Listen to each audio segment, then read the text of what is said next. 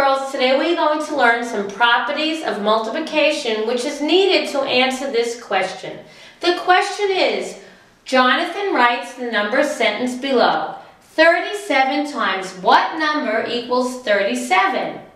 Then it asks, what number belongs in the box to make the number sentence correct? Boys and girls, choice A says 0.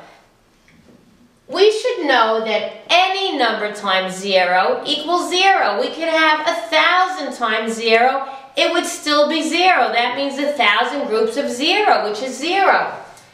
The next one is 1. That is the multiplication property of 1. Any number times 1 is that number. 1,000,000 times 1, one group of 1,000,000 is 1,000,000. 88 times 1 is 88.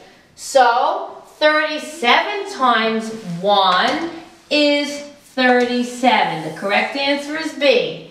If we had multiplied 37 times 37, we would have gotten a number much bigger than 37.